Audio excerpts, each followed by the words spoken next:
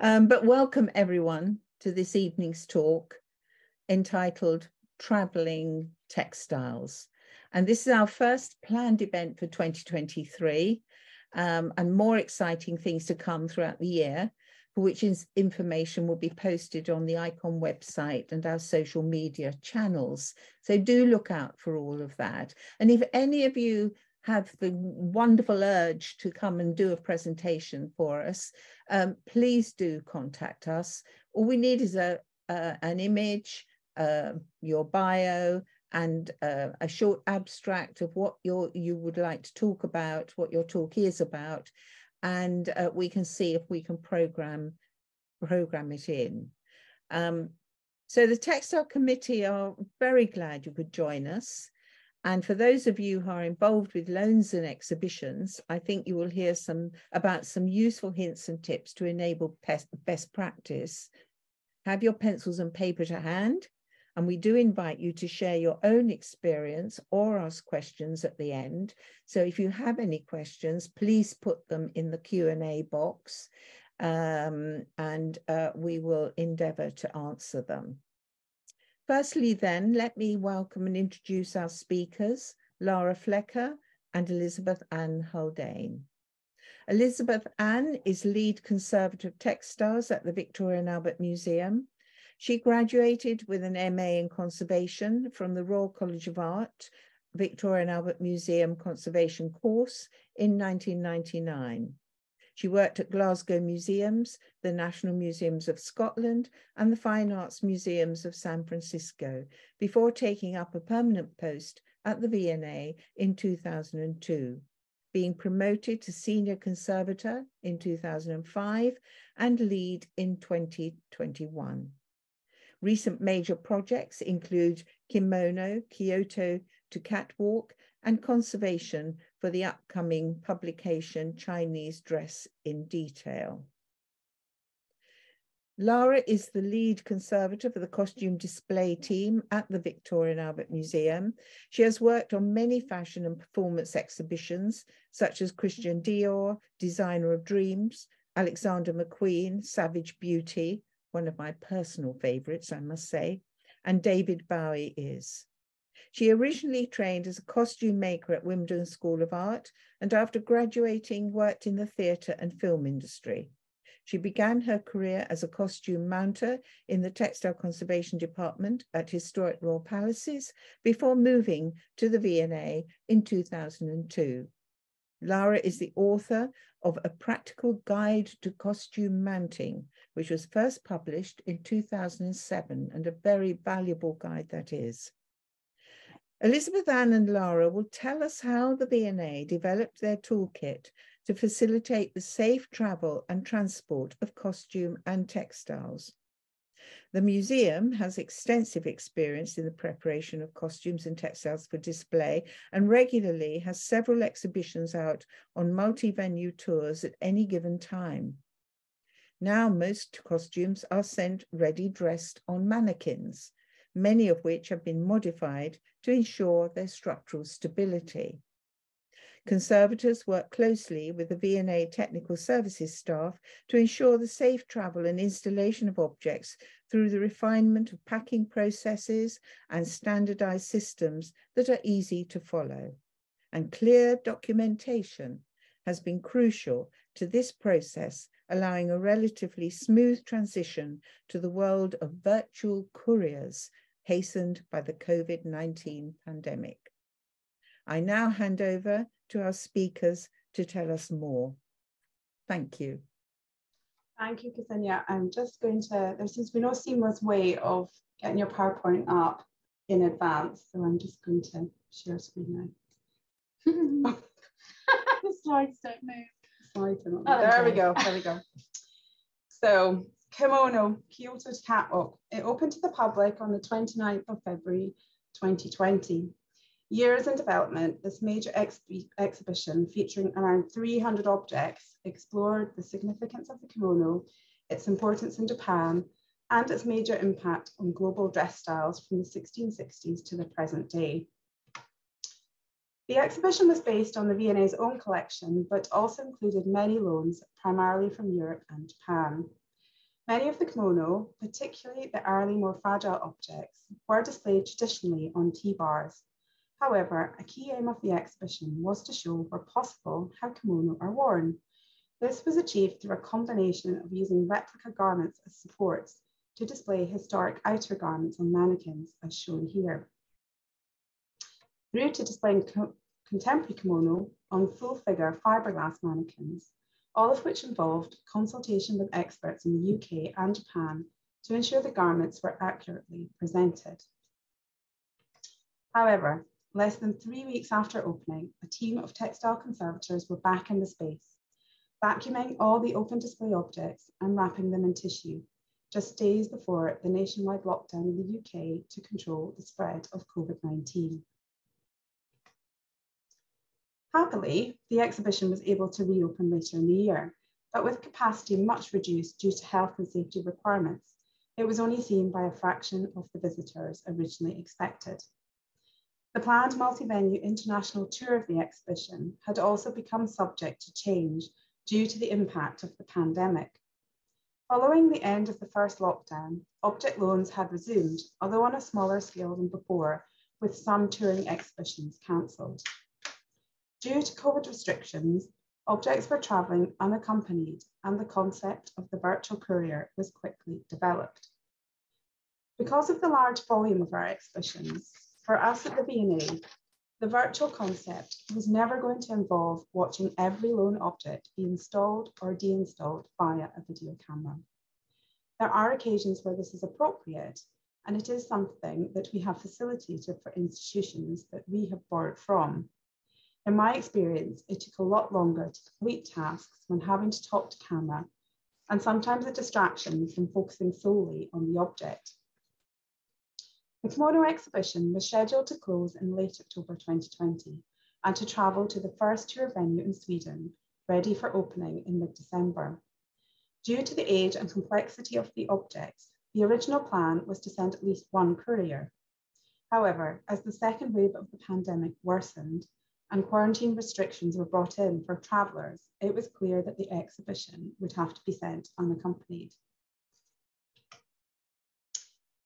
The V&A has extensive experience of preparing costumes and textiles for display and travel, and for the last 20 years has regularly had several exhibitions out on multi-venue tours at any given time, always with couriers to supervise, transport, and to work with venues to both install and deinstall our exhibitions. In this talk, we will discuss how the packing systems we have developed allowed us to manage the process without in-person couriers. Clear documentation has always been crucial to the loan process, and thorough, detailed instructions have allowed for a relatively smooth transition to the world of virtual couriers without the need for observation via a video link. Instead, the approach was to have an online kickoff meeting to brief the venue staff on the supporting documentation provided, and to have end-of-day progress reports coordinated by V&A exhibition managers for curators and conservators to review progress and resolve any issues. As you can see in the images, the exhibition was successfully installed, although thanks to COVID lockdowns, it was a long time before it actually opened to the Swedish public.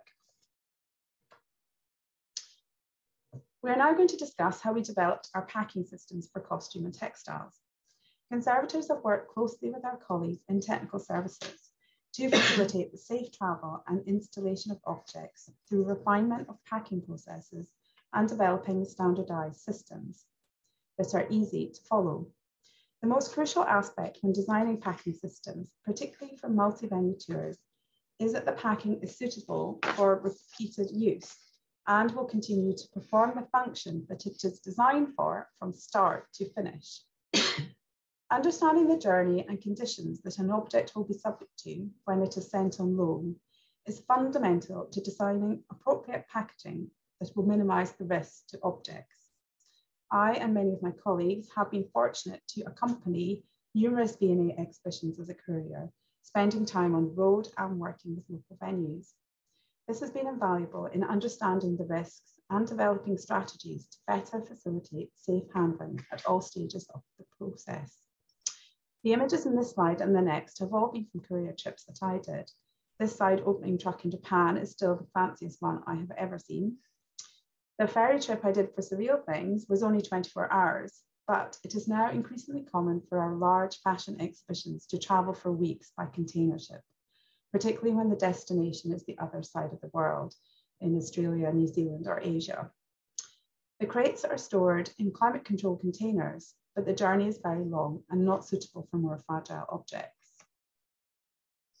When we first had to split a shipment to send some crates by sea and some by air, we placed shock loggers in the crates, and by far the biggest shocks were at the points of the journey when transfers were happening to load the crates into a plane or into a building rather than the journey itself. The unknown factor, because it is difficult to measure, is the effect of low-level vibrations. And that is why we put so much effort into cushioning the objects and restricting movement in transit. And I hope you like the pictures of craning objects into the Forbidden City Museum in China, because that was hair-raising. So, but I'm now going to hand over to Lara to discuss the development of our packing systems.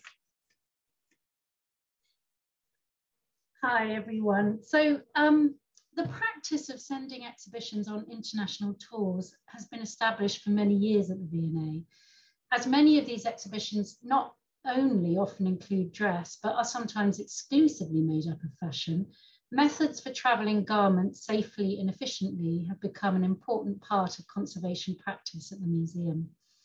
In order to understand how and why packing systems were developed, it's necessary to go back 20 years to 2003, when the exhibition Art Deco 1910 to 1939 was first put on. Following its successful run, the museum initiated an international exhibition tour, which included 3 venues in North America and a smaller tour of 3 venues in Japan. The method that was devised for the packing and transporting of textile objects for this exhibition laid the groundwork, which was then built on and developed for the many travelling shows that followed. Of the 254 objects that featured in the show, 23 were textiles, and around half of these were costumes. 3 core principles for packing were established: the need to support and protect the object, restrict its movement, and ensure that all packing was reusable. Many of the garments in Art Deco were displayed on simple fabric-covered torsos, and ordinarily, when moving a costume from one place to another, museum practice would have been to undress the outfit and then pack them flat in a box with tissue paper. And this method is, of course, still often used for short local journeys. However, touring larger numbers of costumes around the world and packing and unpacking them multiple times required a more consistent and reusable system. Tissue paper puffs and rolls were therefore replaced with bespoke pads made out of polyester wadding and covered in silk. These were lightweight and highly supportive, and they slipped easily in and out of textiles and maintaining their shape, making it possible to reuse them over and over again. The pads were labelled and instructions were written, making use of images to ensure that the garments could be safely and efficiently packed in exactly the same way at every venue. Although a V&A Textile Conservator was to be present as one of the couriers at each venue, dressing instructions were included to assist with the redressing of costumes that were packed flat. This helped ensure that garments were always handled safely, even by those who were less familiar with the objects, and that no issues relating to individual garments were forgotten. A reference image was also supplied to help maintain visual consistency across all the venues. The costumes in the exhibition included a group of close-fitting 1930s bias cut gowns, and these were more problematic to transport. Constructed without any zips or openings, the garments relied entirely upon the elasticity of the fabric that they were made from to enable dressing. As packing the gowns flat would involve the potentially harmful process of repeatedly taking them on and off dress stands, a different approach had to be taken, and the decision was made to leave them on their display figures and transport them ready dressed. The figures were constructed with a solid central pole and with no arms or heads or legs to worry about, and were judged to be sturdy and suitable for travel. Attention, therefore, focused on the best way to protect the garments while travelling them in this way. The same 3 core principles were applied to the packing of dressed costumes as for the flat. The need to support and protect the fabric of the garment, restrict its movement, and ensure that all packing was reusable. The first step was to address any individual packing concerns exclusive to the style and design of each outfit. For example, many of the dresses were constructed with narrow shoulder straps that could easily slip off the mannequin during transit. To prevent this happening, a simple padded restraint was created to keep the straps in position. Other concerns included a vulnerable area on a sequin dress designed by Chanel. In this instance, a shape band of silk-covered padding was positioned around the waist for protection. In another case, a heavy metal waist decoration on a V&A gown required a supportive sling. To protect the fabric of the gowns, a simple silk body bag was designed. This could be dropped over the figure and was made with an opening for the neck to poke through. The bag slipped easily over the garment, helping to prevent any abrasion to the surface of the fabric. To safeguard the trailing hemlines and give maximum protection during transit, a Tyvek outer bag was created that fitted tightly around the neck of the figure and included a circular base plate made from rime, which located around the pole of the dress stand and was fastened with Velcro. During the tour, these bags were also found to be useful when moving outfits during installation and deinstallations, providing protection from underneath where lifting was usually required. Finally, all individual pieces of soft packing were clearly labelled, making them easy to identify and reuse. As with the garments that travelled flat, handling and packing instructions were also included to ensure that dressed figures were moved correctly and garments could be repacked safely and quickly in exactly the same way. With the soft packing in place, the costumes were then packed to a crate by Technical Services. It's actually worth mentioning here that we never crated dressed figures in pairs like this again after this initial trial, and I'll come back and talk about this in a minute. Timber battening was used to fix the circular metal bases in place, and a single top batten with a plastisote block which fitted around the neck of the mannequin. The battens were sequentially numbered, and at each point where a batten was affixed to the crate was carefully labelled with registration marks, photographed and noted in the packing instructions. This allowed the torso to be held securely inside the crate without harmful pressure on the garments, while the lightweight silk and Tyvek bags provided protection and restricted movement. I can't turn even the pages, sorry. While the soft packing described protected dressed garments on the outside, costume mounting itself became an essential part of the packing system, providing crucial support from underneath. Anyone who's dressed costumes onto figures for display will know that they pose a unique mounting challenge, requiring the sculpting of bespoke body padding and the construction of additional underpinnings such as petticoats and sleeve and leg supports. The purpose of costume mounting is to support a garment and keep it safe while it is on display, while interpreting and maintaining historical and cultural accuracy, as well as engaging with the design aesthetic of the display and bringing to the garment a sense of life.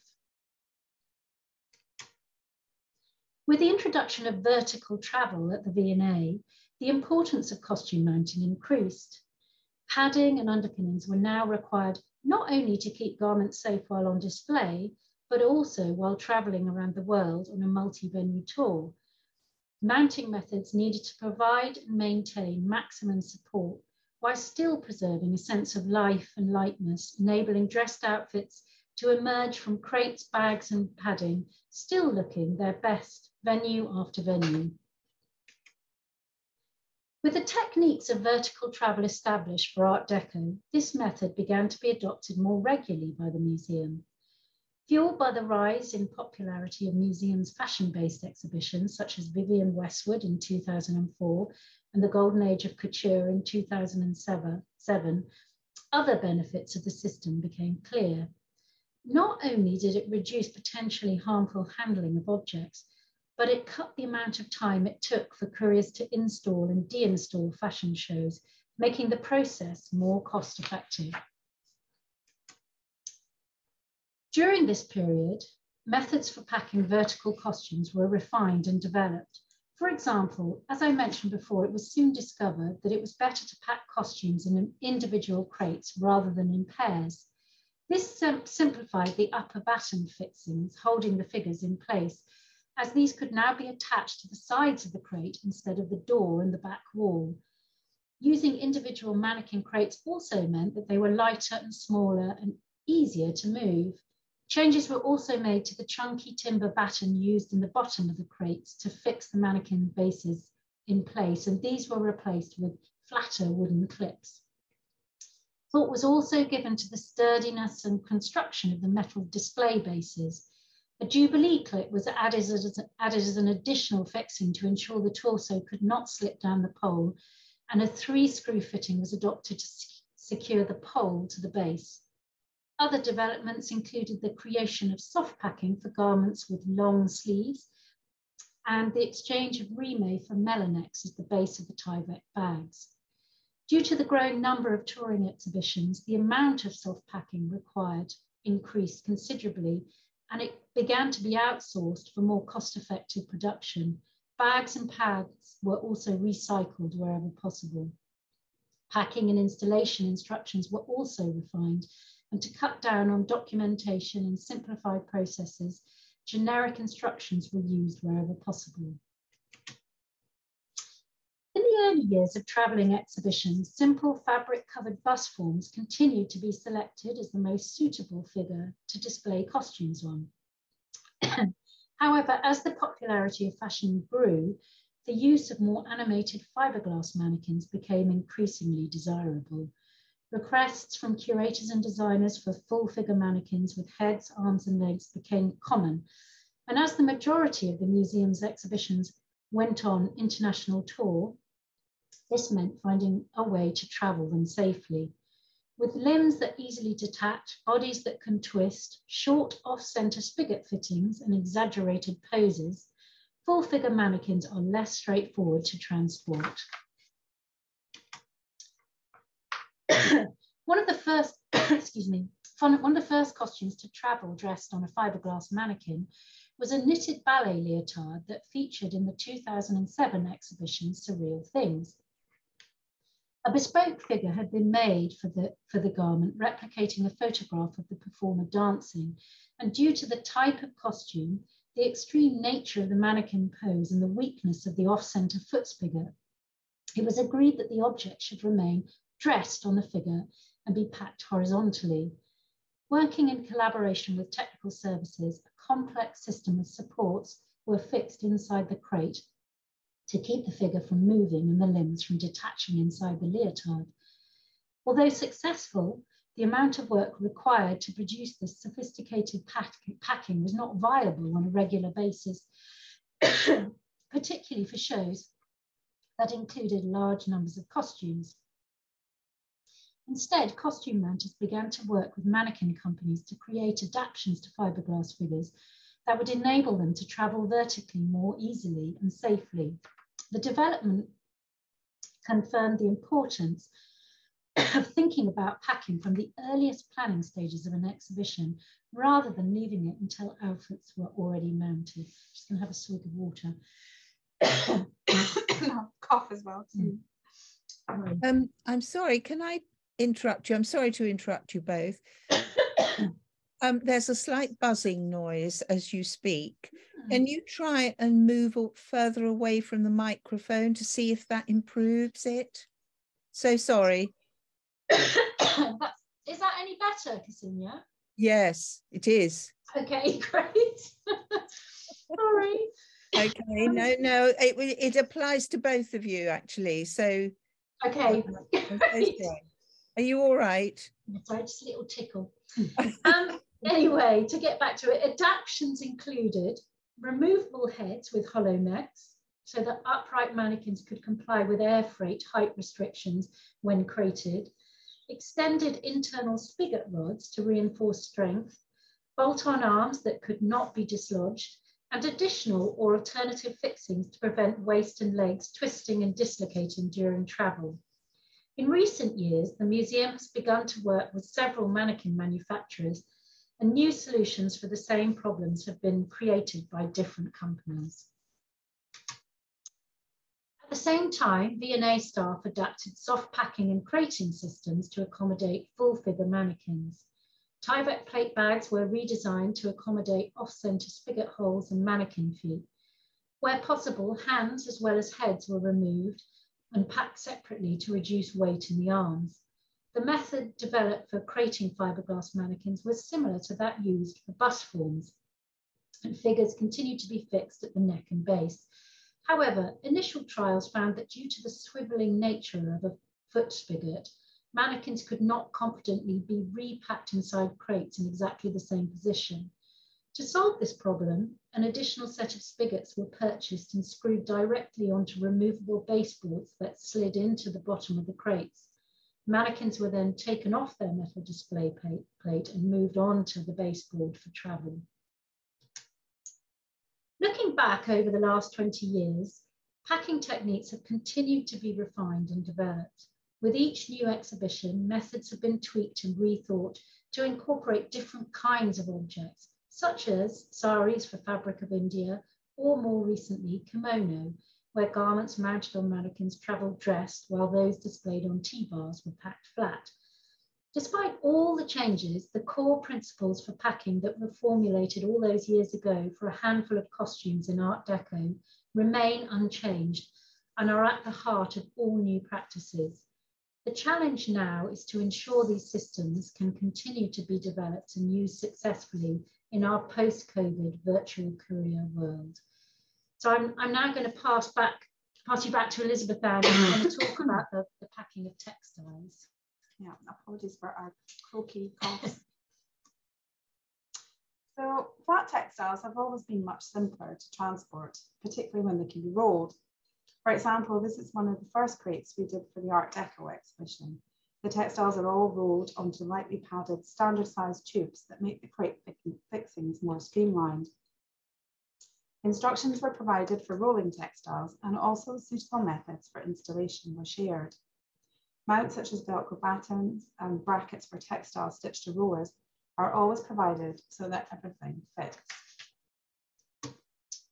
Project by project, we've built up a series of generic instructions for handling different types of objects and worked out the easiest methods to guarantee success, as large textiles in particular can be difficult to roll, especially if the courier is not a textile conservator. For example, this large tapestry was part of an exhibition where the majority of the works were sculpture, and with limitations on numbers of couriers, it wasn't possible to send textile conservators to the venues, so detailed instructions were required. It is worth mentioning at this point that there are limitations and not everything is suitable for loan. We do sometimes say no.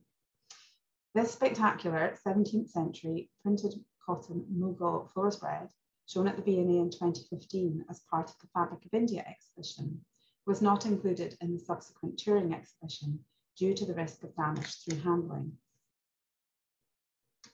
However, this early 20th century textile, which measures 16.5 meters wide and over 2 meters tall, was considered robust enough to be sent on tour. It was part of an exhibition almost entirely composed of textiles and costume, so there were 2 V&A textile conservators at every venue to install and deinstall this and the other objects. Although the V&A likes to include large, spectacular objects in its touring exhibitions, it is usually the smaller, more portable objects that are sent on multi-venue tours, such as this room set for the Maharaja North American tour. In this display, the velvet tent panel was stitched to a fabric-covered hex-like board and hung on the wall with split battens. This was relatively easy to transport. The surface was protected with a padded silk cover. It was then wrapped in polythene and secured in the crate with a Corex spreader board and timber battens. The canopy was also stitched to a hex-like board, pre-padded to give a dome effect. Runners on the upper side of the board slotted onto a mount on the case ceiling. Packing was a simple matter of protecting the surface with padded silk covers and wrapping in Tyvek before crating. More problematic was the transportation of the large velvet embroidered gaddy or throne cushion. The textile required padding to achieve a suitably plump appearance. To reduce handling, a thick fabric-covered mat was made from polyester felt with a soft cushion top. The mat had webbing straps at all four corners to lift the textile horizontally into the display case. The gaddy was packed on this cushion support. It was covered with a large silk-lined pad, wrapped in polythene and clamped into position with timber braces lined with plastisol polyethylene foam. Due to the large size of the crate, it was inevitable that occasionally it would have to be turned on its side in order to fit through doorways, so the internal braces were designed to secure the object in an upright position for short periods of time. This extremely heavy umbrella, made from layers of textile held together by metal studs, was also conserved for the Maharaja exhibition. The original frame was broken and could no longer support the weight of the canopy. As it was possible to separate the parts, a bespoke mount was made to display the umbrella, as you can see here. It was made from aluminium mesh panels that could be stitched through, and this allowed the frame to be padded to support the undulations in the umbrella. And the underside of the mount is covered in display fabric. An angle pole was used to display the umbrella to show its designs. In similar fashion to transporting a costume on a mannequin, we decided to pack and transport the umbrella on this mount to reduce the handling it would otherwise receive. The top section of the mount was transferred to an upright pole for transport. A soft silk-lined padded cover was made to protect the surface of the object, and this was used to anchor it to the baseboard. Timber braces lined with plastisol prevent the object twisting and hold it firmly in place. And this umbrella travelled to all 7 venues as part of the Maharaja tour, and I'm pleased to say it came back intact and there's no sign of any damage. We've mentioned a lot about the importance of documentation, and at the V&A, we have been slowly moving away from paper-based documentation to an almost entirely digital format. The top picture shows the documentation that travelled with a large exhibition previously. Lots of folders for crate notes and condition reports, and these also included installation notes and other packing notes too.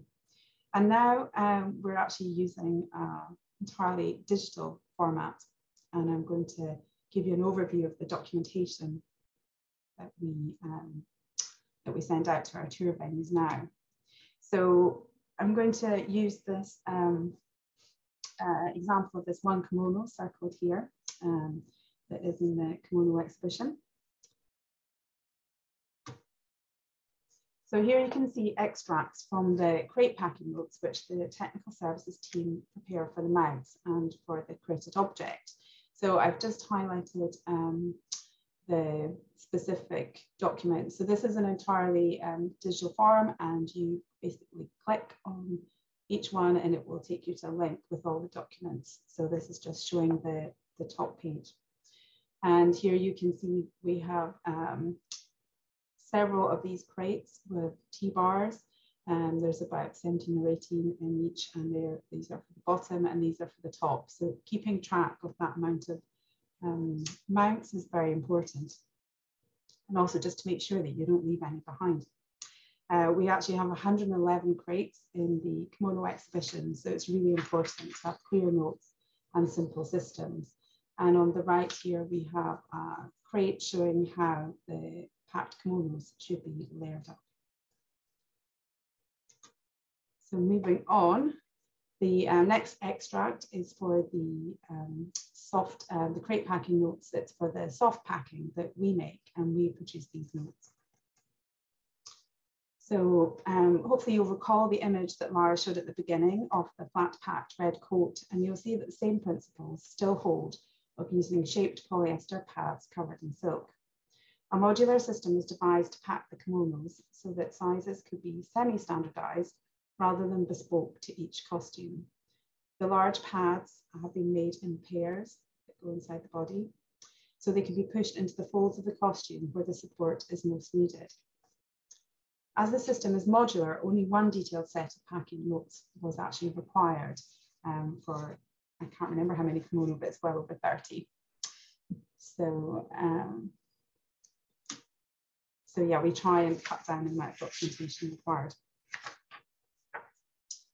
And then the condition report now, we actually have one single piece of paper for our touring exhibitions now, which is actually the paper printed out note condition report, and that's one that gets signed at each venue. And we do actually have space there to be adding on any notes about changes to condition. But otherwise, all the images are actually accessed via the supporting document. And we click on those and we have various images, and then the value of that is that you can actually zoom in and you don't have to rely on the quality of your printer. And finally, the other note to point out is that we include reference images from the V&A display, because it becomes quite useful when you're trying to position groups of objects together. And then I'm missing one here, next one.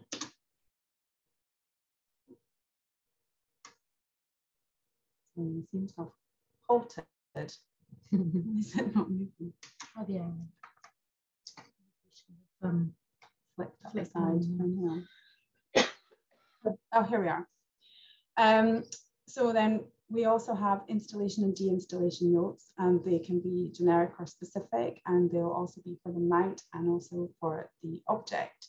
So I've just taken the top page here of the 3 separate notes that have been produced. So again, we try and make use of generic notes. So we have instructions for putting the T-bar together, how all the different parts are assembled. And it's also very useful when you might be sending exhibitions to a country where English is not the first language, to have really clear photographs for people to follow. That is, we find, really helpful. And also if you're working with somebody, to actually show them the process so that you both know what you're going to do before you start work. And here we have a generic instruction for how to dress the kimono on the kimono stand.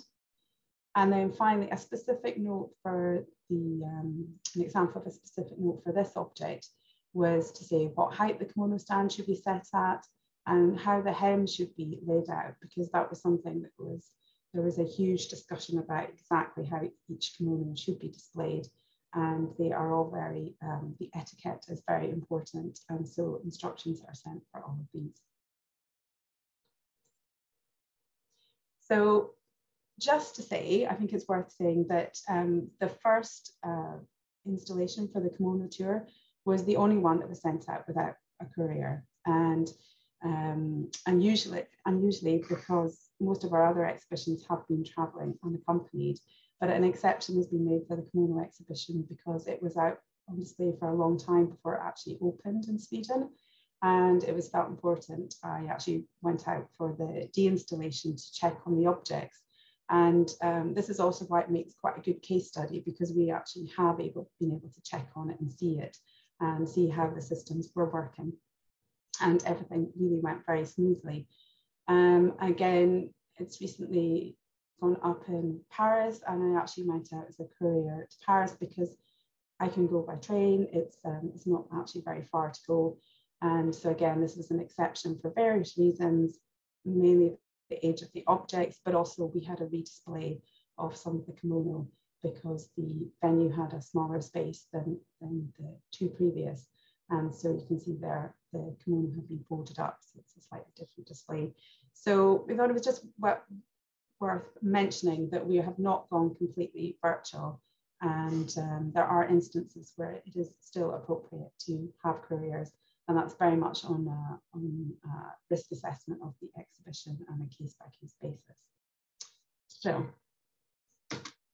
Yeah, so I'm just going to finish off really by saying that although COVID precipitated the introduction of the virtual courier for sustainability reasons, it is clear that museums will have to continue to adapt to this new way of working.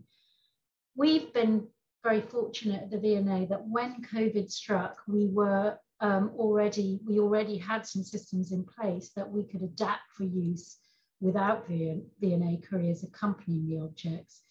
Even so, we're still a long way from having a perfect solution. V&A exhibitions are generally a long time in planning, and we are only just beginning to create shows that have been developed from scratch with virtual couriering in mind. We will therefore have to continue our packing journey, revisiting and evolving our practices to ensure that objects can continue to travel safely in the new virtual courier environment. So that's, oh, it's twisted around again. Oh, this is my last packing project. It hasn't moved actually, because we've done it on the... Elizabeth Ann, can you hear Yes. me? We're still on a slide. Oh no. With condition statement and images of the kimono, the blue kimono. Oh dear. We'll flip through. Move forward for us. It's got frozen, it would seem. It's the double screen, never again. Oh god! Okay. Right, so you didn't have slides. That's weird because it did flick on this one. Yeah, it's moving one, not the other. Okay, I'll just quickly then, since people didn't get a chance to see this, just reiterate that we have a set of generic instructions, if possible, and specific instructions. So this is the T-bar. Oh, it's moved again.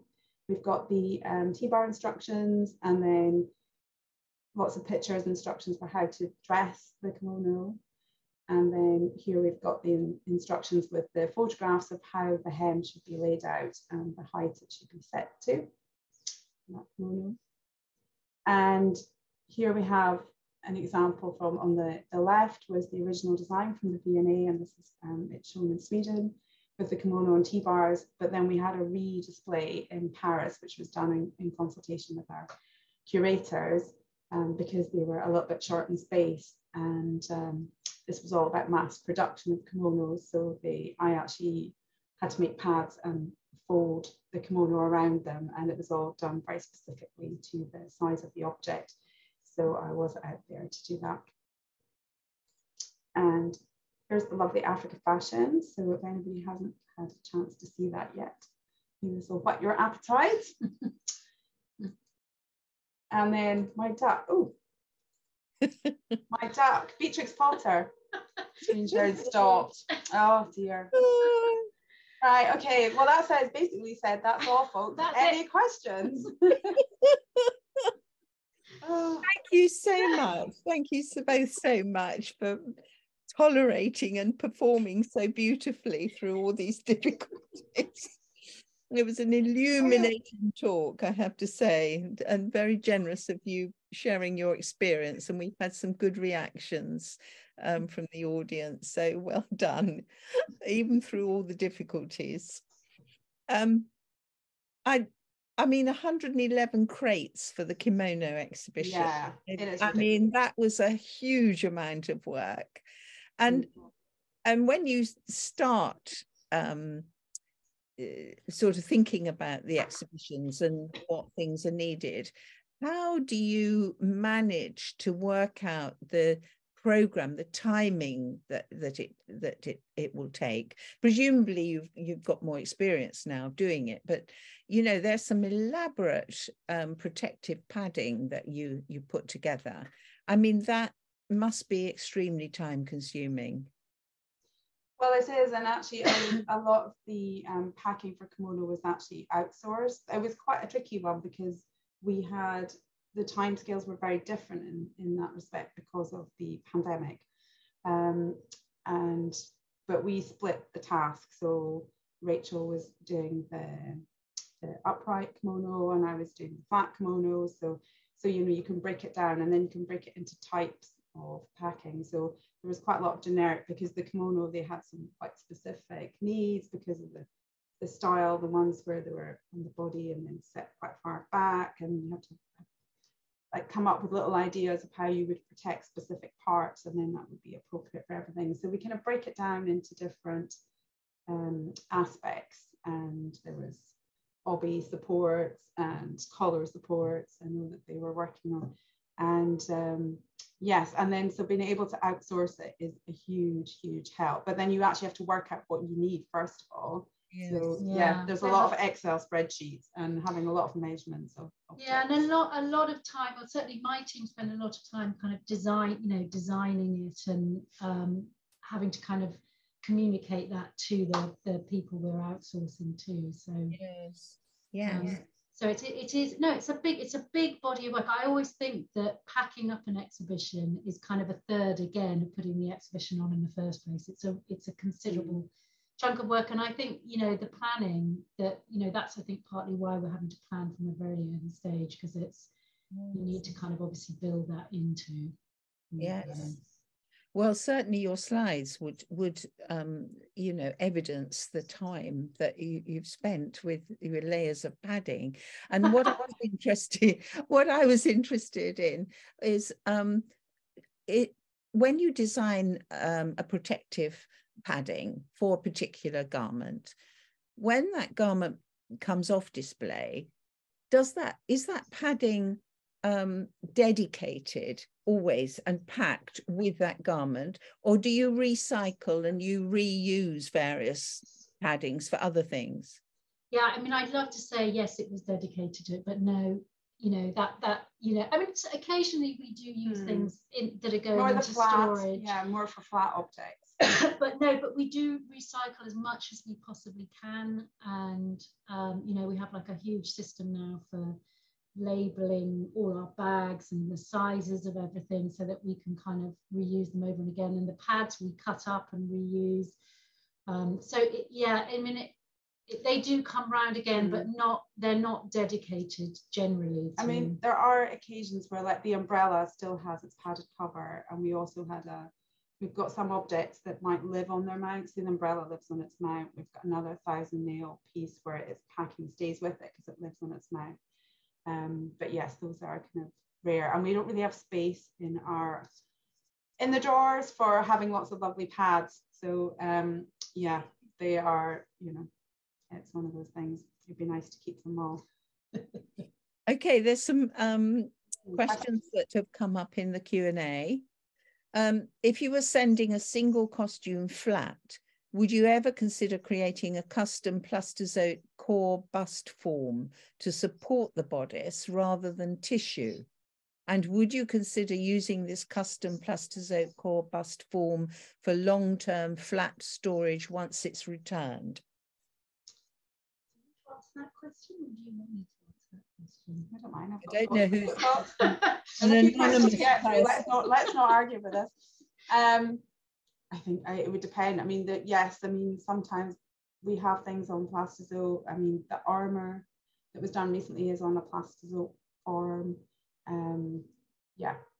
It's what's appropriate to the object, I would say. And if it is something that is going to be useful longer term as well, we're all about saving time and protecting the object. So okay. I think exactly the same thing. I think just you do need to think about obviously the space that you've got to store it in, and so again that's sort of very sort of more three-dimensional, although it might be lovely for the object. You don't always have a space. Somebody is asking, Tracy Seddon is saying, inspirational, girls, your talks. That's very kind.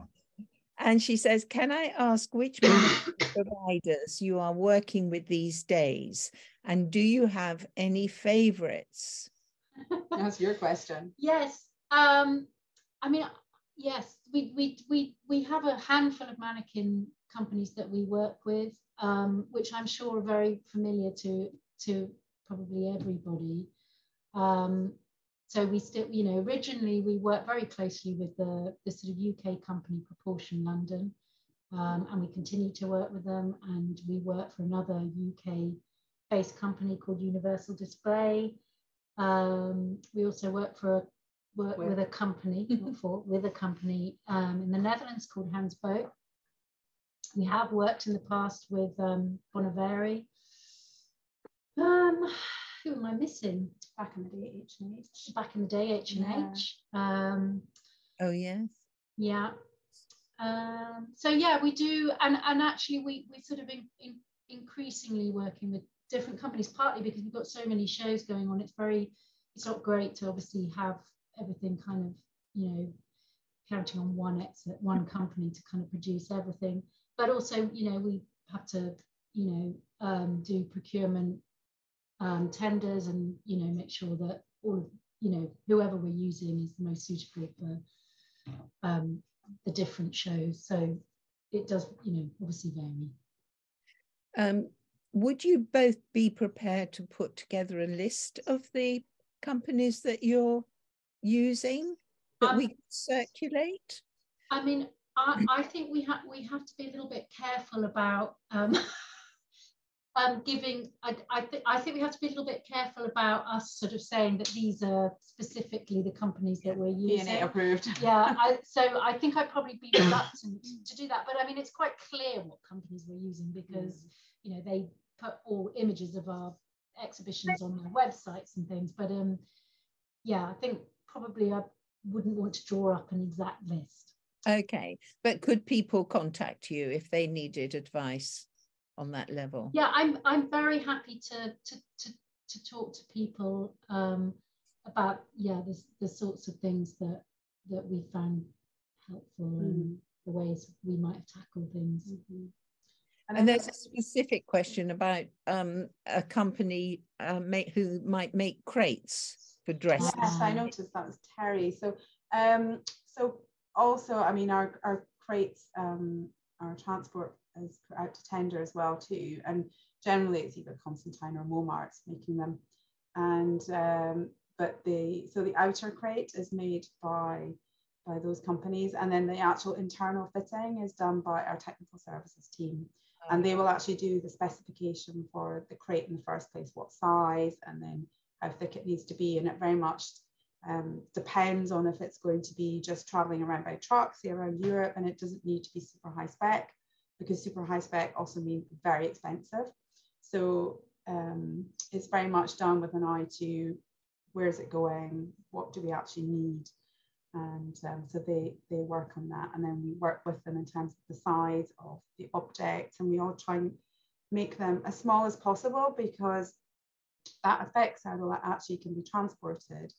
And Lara mentioned about making the headless mannequins, and that's because the crates, if they had the heads on, were getting so tall that they could no longer go on a regular passenger air freight, and they were having to go by specialized cargo flights.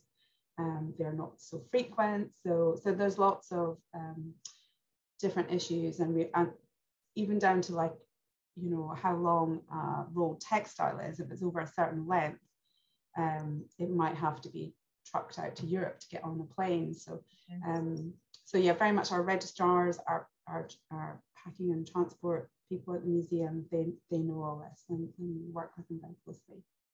I suppose you have to work within the limitations that are governed by the shipping companies, or you know, I understand. I think there are limitations to sizes and things, aren't there? I mean, that's why a lot of things are now going by sea. Yeah. And it's also it's not as expensive. Right. To send by sea. And it also depends on where it's going to in terms of destinations around the world, you know, what routes are available. Yeah. Here's another question from Alison Valdivia. I hope I've said that right. Excellent presentation. Admire and appreciate the padding created for the textiles worn on mannequins to create shape. Is that a conservation choice or a curatorial decision? The transformation between no padding and adding padding for shape is tremendously powerful in presentation. Are we talking about the costume mounting? Yeah, not the packing on the outside, the supports on the inside.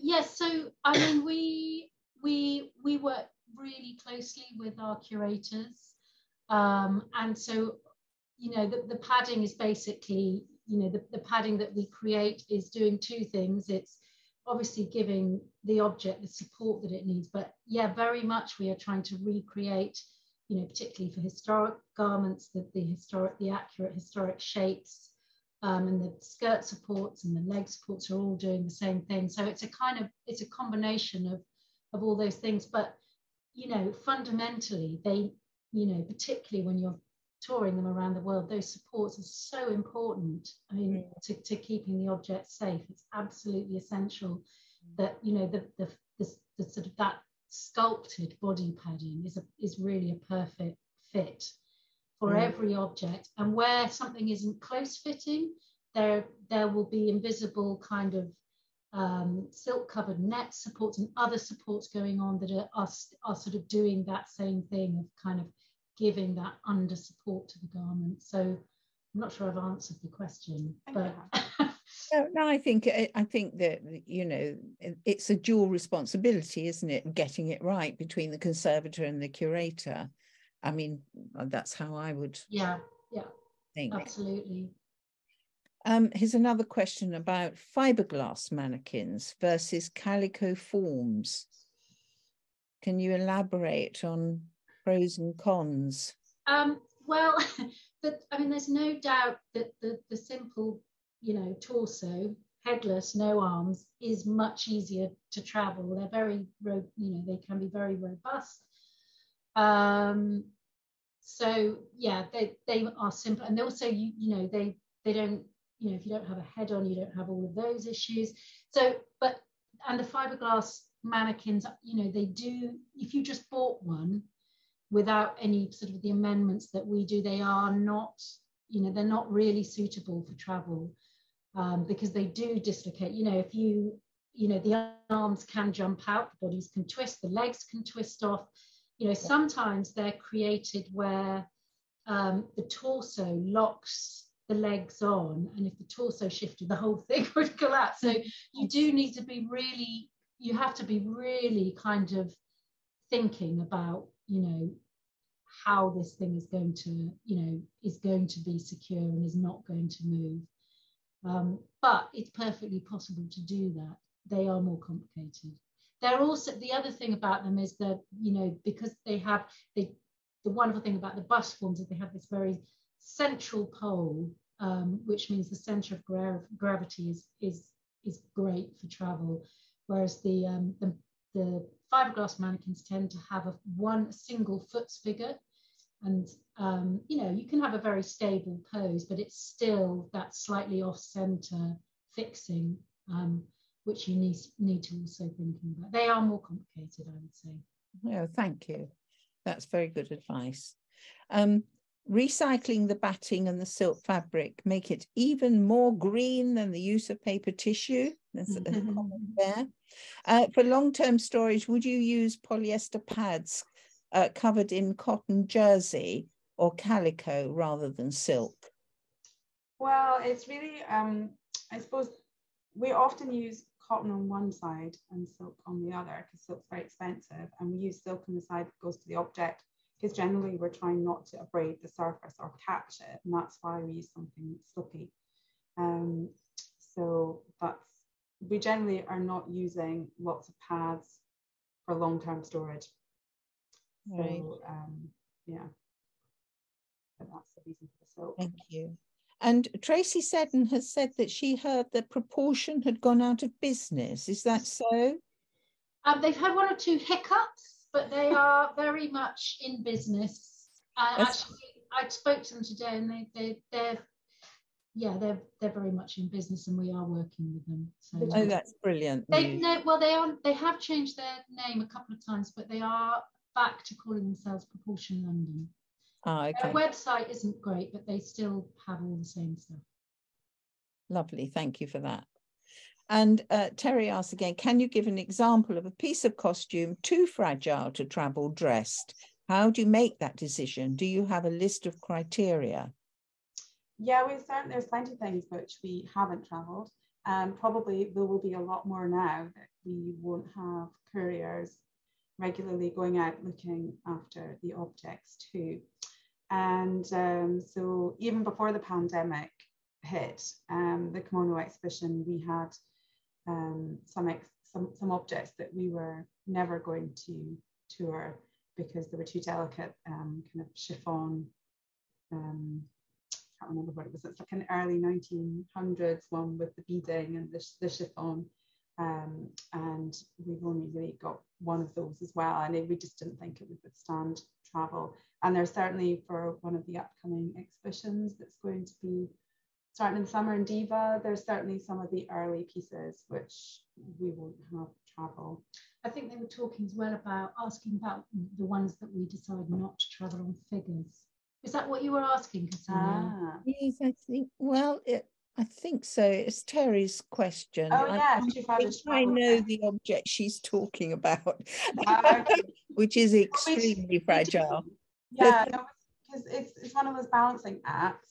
And because sometimes, like some of those early examples, like the beaded jacket, which was just attached with Velcro at the front, it was too heavy, and that definitely traveled back. So it's often to do with the weight.